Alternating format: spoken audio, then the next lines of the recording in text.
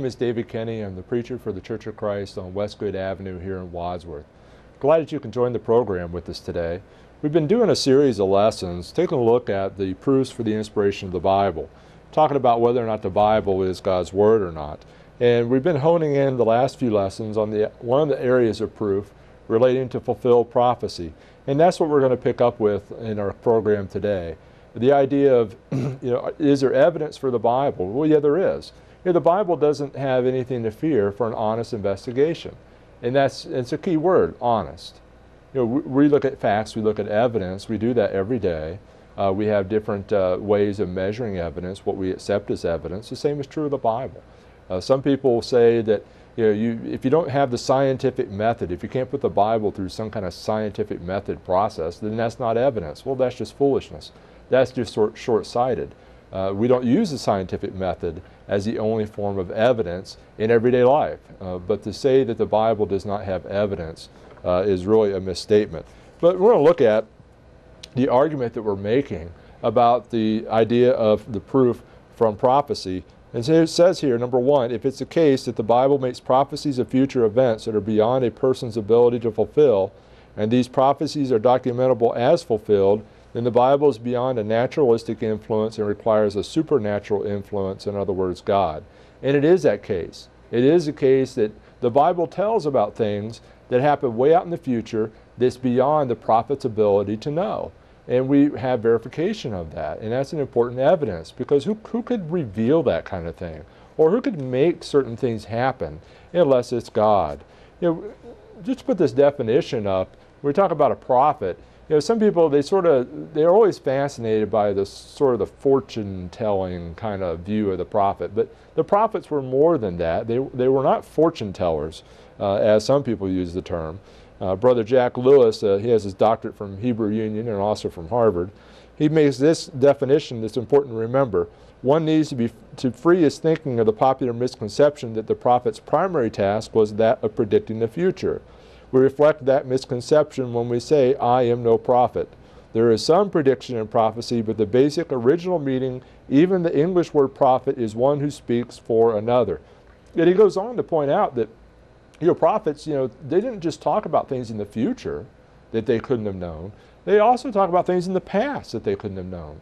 We talk about Moses wrote the Pentateuch. He wrote the first 5 books of the Old Testament. But he records things in there that was impossible for him to know from first-hand observation. For example, Genesis all happened before he was born. How could he write those things? He wasn't there to observe the events. Well, he was a prophet, and he revealed those things. So sometimes prophets dealt with the future, sometimes they dealt with the past, sometimes they dealt with things that are present, things that were outside of their knowledge to see. But they also were teachers, and they taught things about what they saw as well. So there's more to being a prophet than what some people sometimes realize. Now today I want to focus on the idea of messianic prophecy. I have this encyclopedia that the Wadsworth Public Library was kind enough to help me obtain through interlibrary loan. But it's an encyclopedia here by John J. Barton Payne, the Encyclopedia of Biblical Prophecy. And he points out, rightfully so, the Bible is a book of prophecy. There's no doubt. In his statistics he puts up there, 8,352 of the 31-some thousand verses in the Bible are predictive in nature. That's about 27% according to his math. The greatest amount of messianic prophecy, that's what we're going to talk about today, occur in Psalms and also then in Isaiah. But one thing about this encyclopedia you need to keep in mind is he's very premillennial in his interpretation of the Bible. So you may not agree with the way he categorizes prophecies or treat prophecies or things like that. So it's important you do your own research and your own study. I'm not premillennial. I don't believe in premillennialism. So there's a lot of things in his work that I would take issue with. But still, it gives you an idea. The Bible is a book of prophecy, and it's a book of messianic prophecy. Notice this statement from Josh McDowell's book, The New Evidence That Demands a Verdict. He says the Old Testament, written over a period of 1,000-year period, contains nearly 300 references to the coming Messiah. All these were fulfilled in Jesus Christ, and they establish a solid confirmation of his credentials as the Messiah. Now, you need to keep in mind that not all Messianic prophecies are alike. Sometimes, we think about the ones that are really, maybe by our standards, stand out as incredible, like, for example, Micah 5:2, where it talks about the Savior being born in Bethlehem, and the Herod's looking for the Savior, looking for the Messiah, looking for the King, because he wants to kill him. And he's trying to find out where he's at. And he goes to the Jews and asks, and they say, well, according to Micah 5:2, he's going to be born in Bethlehem. Not every prophecy is necessarily the same type of prophecy as that. You need to keep that in mind. There's different types of prophecies. Sometimes there's prophecies that come in as types or figures or different kind of things. So you need to keep that in mind. You need to be careful, also in various studies you look at, how they're counting their prophecies too. But don't let those variables, as I'm talking about, deter you from the fact that the Bible clearly prophesied about the Messiah. Everybody recognizes that. And the question is, how much does it do that? And how accurate are those? And what is the implications of that? That's what we're talking about.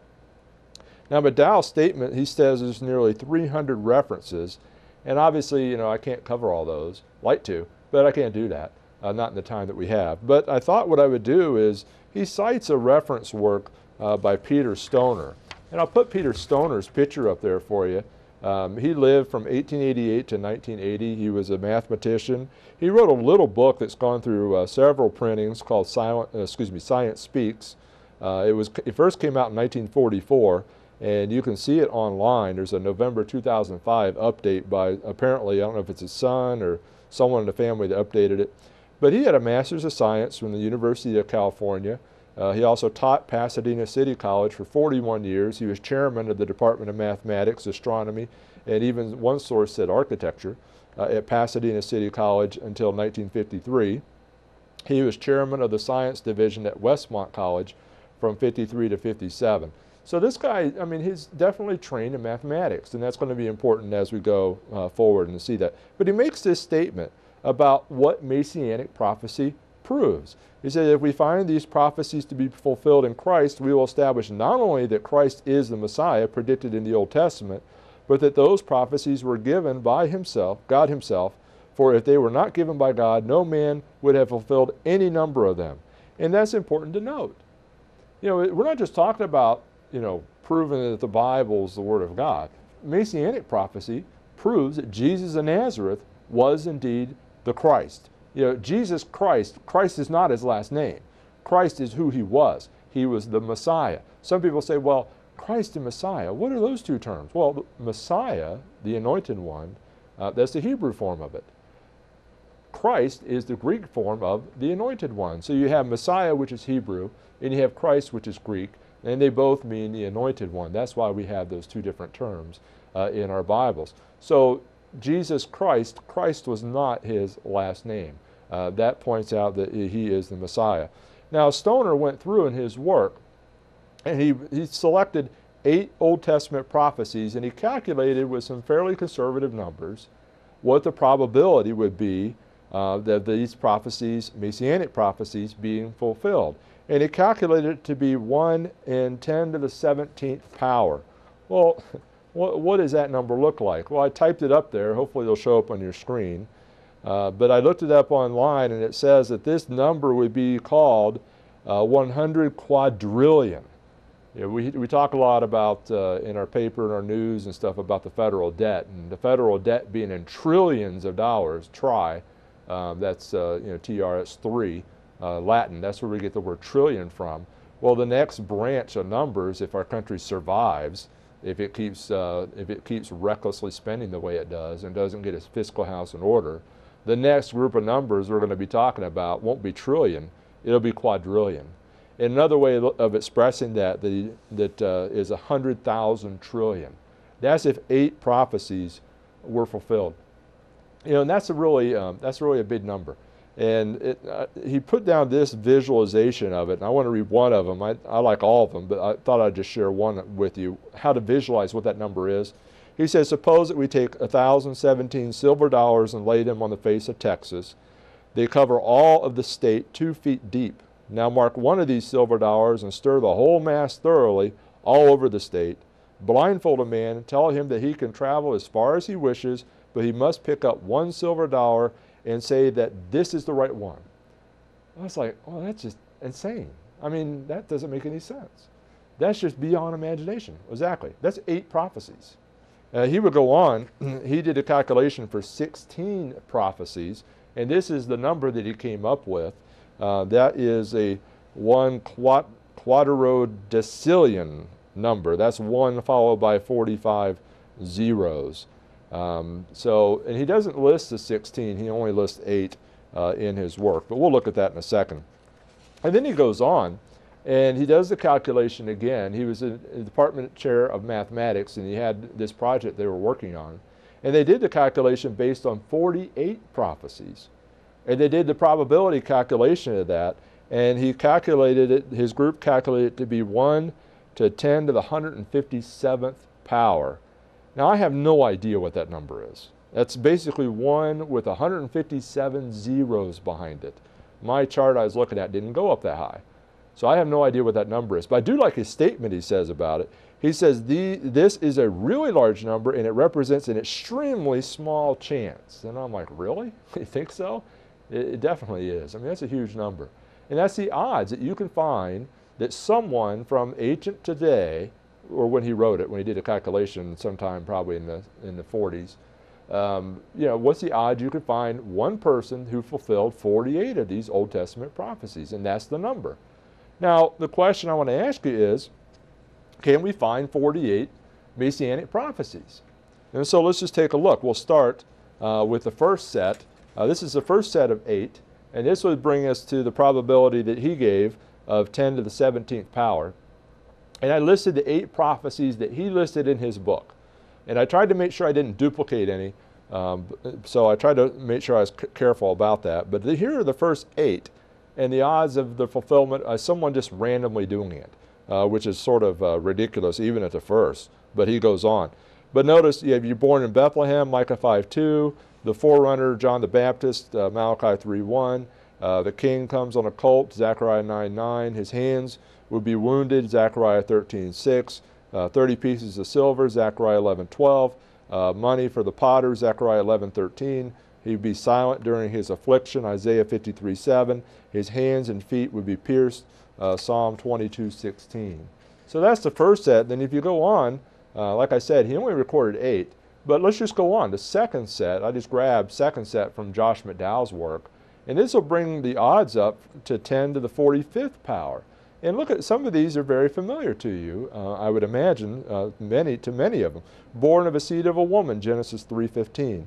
Born of a virgin, Isaiah 7:14. Born of the tribe of Judah, Genesis 49:10. Born of the family of Jesse, Isaiah 11 verse 1. Born of the house of David, Jeremiah 23:5. Presented gifts, Psalm 72:10. Women would weep at the death of their children, Jeremiah 31:15. And he would be a prophet like Moses, Deuteronomy 18. And you got to keep in mind too, these prophecies were written by various writers over a big time span too. So it's not like somebody just sat down and wrote out, so many prophecies. Here's what you're looking for. No, these are different writers from different time frames, from different periods. They're all giving little clues as God has revealed it to them that's going to add up. And that's something to keep in mind. But let's go on to the third set. Here's our third set of 8 prophecies that I selected. This is another one from Micah 5:2 that he pre-existed. He has a pre-existence. He was. We talk about when the Savior was born in Bethlehem and all. Well, that's when he came into the world. But you need to recognize that he existed before he came to the earth. He was pre-existent. Micah 5 verse 2. And then others, you call his name Emmanuel, Isaiah 7:14. He'd be called Lord, Psalm 110:1. He would serve as priest, Psalm 110:4. He would serve as judge, Isaiah 33:2. He would serve as a king, Psalm 2 verse 6. The Holy Spirit would rest upon him, Isaiah 11:2. He'd be zealous for God's house, Psalm 69 and verse 9. So that's the series. That brings us up to number 24. But let's go on to the fourth set. This will bring us up to 32 prophecies. He'd be light to the Gentiles, Isaiah 63. The resurrection, Psalm 16:10. The ascension, Psalm 68:18. He would sit at the right hand of God, Psalm 110 verse 1. Betrayed by a friend, Psalm 41:9. forsaken by his disciples, Zechariah 13:7, accused by false witness, Psalm 35 verse 11, and he would be spit upon, Isaiah 50 and verse 6. And then the fifth set of prophecies here, this will bring us up to number 40. There's a lot of different images. There's a lot of different snapshots of what this Messiah is going to look like, or maybe not so much what he looks like, what he's going to do, the things he's going to accomplish, the things he's going to say, the things that he's going to teach. You can see more of that as we go through the list too. The use of parables, Psalm 78:2. We still talk about the great parables of Jesus. I wonder how many people realize it was prophesied that he would speak in parables, that he would do that. Also, he performed miracles, Isaiah 9 verse 1. His ministry would begin in Galilee, Isaiah 9:1. He would enter the temple, Malachi 3:1. A stone of stumbling to the Jews he would be, Psalm 118:22. But he would be light to the Gentiles, Isaiah 60 verse 3. He would be mocked, Psalm 22:7 through 8. And then he would become weak in his knees, Psalm 109 verses 24 through 25, talking about not being able to bear his cross. And then the sixth set of 8 prophecies will take us to 41 to 48.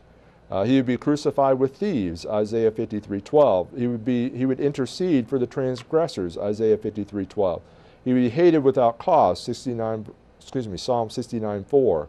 His family and friends stood away from him, Psalm 38 and verse 11. He would become a reproach to others, Psalm 109 verse 25. And people stare at him, Psalm 22:17. And one thing to keep in mind, if you haven't figured it out yet, PF is prophecy fulfilled. And this just gives you a citation there of one place where you could look at to see that it was fulfilled. Number 47, divided garments and cast lots, Psalm 22 verse 18. Then he would become thirsty, given vinegar to drink, Psalm 69 and verse 21. So that completes our 48 prophecies. And it's interesting, now some people might say, well, I can think of others. Well, I'm sure you can. Some of you might think, well, wonder why you selected those. Well, I just picked them. I mean, I just picked them at random almost. I used the Stoner book to get the 8 that he used for his math. And then I used Josh McDowell's work to fill that up. But there's other sources as well. But there's some that you may like better than some of these. They're all different. One of them, he cried to God when he was forsaken. Remember when he was on the cross and he said, my God, why have you forsaken me? Well, that was prophesied. That was prophesied in Psalm 22 verse 1. Or sometime we talk about, not a bone of his body would be broken. That was prophesied. Psalm 34 verse 20. Or that he would be put in a rich man's tomb. He was buried in the tomb of Joseph of Arimathea. Joseph of Arimathea was a wealthy man, and they put him in that tomb. Isaiah 53 verse 9. So, like I said, I just picked 48 prophecies just to get up to Peter Stoner's work that he said 48 was that big number. But let me ask you, if you don't like that list of numbers, if you say, I don't like that list, I want a different list, or maybe there's a prophecy that's not, maybe it just doesn't become as clear to me as it does to somebody else. Maybe I'm not so convinced. Maybe 47, maybe 40 of them, but, well, you know what you could do? You could make your own list. That's just a sampling. Take a look at this work. Like I said, keep in mind, you've got to remember that Messianic prophecies, sometimes are straight out predictions, sometimes they're symbols or types or figures. But if you look here at this book, What Shall We Do with the Bible? This book here, and I want to recommend a couple books for you, and I'll just put them up here. I won't say much about the books themselves, but underneath the book is the website and the phone number you can get it from if you're interested. But if you look at the top, it tells you there's some 330 prophecies to pick from. Now we looked at 48, and we did it very briefly. But that website there at the top, you can go to that website. It's a real nice website, and it has over 300 some odd prophecies, and it tells you where they're fulfilled. In this book that What Shall We Do with the Bible, another writer by the name of Bernard Ram, he did a calculation of his own. Now, I'm not a mathematician. I mean, I had several courses in statistics and all that, but I mean, this kind of math is beyond me to figure out. So I'm always interested in different ways that people calculate the number.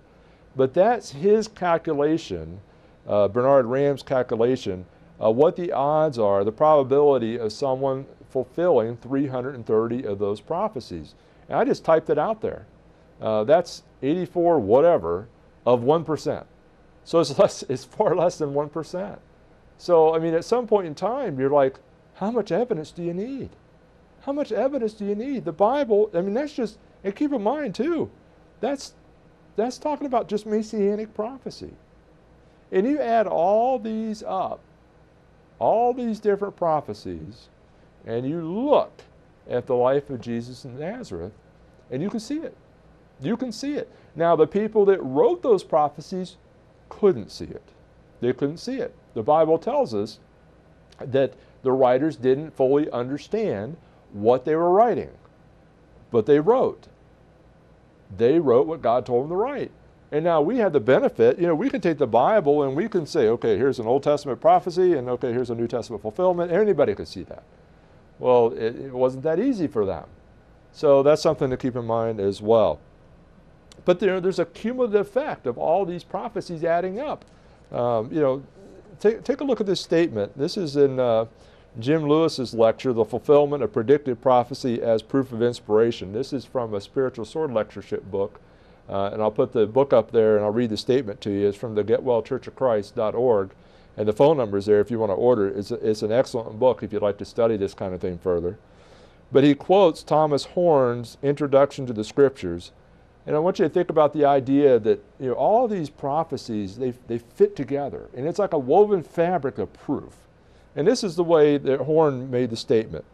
It is worthy of remark that the most of these predictions were delivered nearly, and some of them more, than 3,000 years ago. Any one of them is sufficient to indicate a prescience more than human. But the collective force of all taken together is such that nothing more can be necessary to prove the interposition of omniscience than the establishment of their authenticity. So what he's saying is that you take all these prophecies together and the accumulation of them, and it's so powerful, it's like, how can you deny it? How can you deny that? Well, a lot of people won't deny it. They just won't look at it. Or they'll disregard it. Or they'll pick maybe a prophecy and they'll say, well, I don't see it that way. Okay, all right, that's one. Okay, you have 329 more to go. Or that's 20. You have 310 more to go. I mean, at one point in time, you finally realize it adds up. And that's important for us to keep in note. So before we go, let's take a look at our argument one more time before we close up.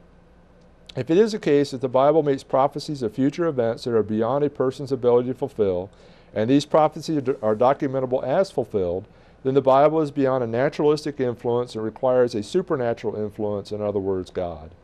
Number two, it is the case that the Bible makes prophecies of future events which are beyond the prophet's ability to fulfill, which are verifiably true. Therefore, the Bible is the work of a supernatural influence, in other words, God. Now keep in mind too, one thing I want to remind you of, you know, this program today just looked at Messianic prophecy. Messianic prophecies are prophecies, as we looked at it, in the Old Testament that looks at Jesus of Nazareth as being the Messiah, being the Christ, the Son of God. Don't lose sight of the fact that that doesn't discount all the other prophecies that don't relate to that. This is just one group of prophecies. Prophecies that relate to Jesus being the Messiah. You know, the Bible is a book of prophecy. It's filled with all kinds of prophecies. And that's important to note. But you know what? Some of the prophecies of the Bible are not yet fulfilled. Jesus, when he left this earth and went to the right-hand side of God, he said he was going to come back. And when he comes back, he's going to judge the world. He's going to judge you. Are you ready for that day? Thanks for watching our program today. Before we close our program today, we'd like to take a moment and review this roadmap to heaven with you, since the matter is so serious. There are many incorrect set of directions out there, and sadly so many people are following them. For example, some people have been given wrong turns. They believe things such as faith only, works only, or grace only. Or some attempt to change the order of the turns, being baptized before they even believe. Some people fail to realize what point they are on the map. Don't even open their Bibles yet, and they think they're saved already. As a person travels in a car or takes a hike, it has to follow the proper directions, so we must follow the proper directions to heaven. Let's take a look at the directions on our roadmap to heaven here. You have to look at these passages in your Bible for yourself. We'll just list the steps, the turns on the way. First is to believe or to have faith. And then number 2, to repent, to turn away from sin. Number 3 is to confess that Jesus is the Son of God. Number 4 is immersion, or to be baptized, which is a burial in water to have your sins washed away.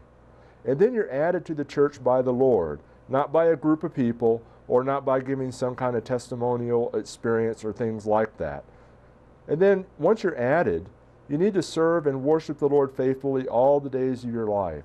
And the key word's faithfully. You don't waver. And that's very important. We need to keep in mind, too, that in Noah's day there was a big flood, and only people in the ark were saved from the flood. The same is true today. There is no salvation outside the Lord's church. Where are you on the roadmap to heaven? Thanks for watching our program. Please let us know if we can assist you with further information for your journey. In this world we have our troubles. Satan scarcely must evade. We'll be free from all temptations, where the roses never fade. Here they bloom but for a season, soon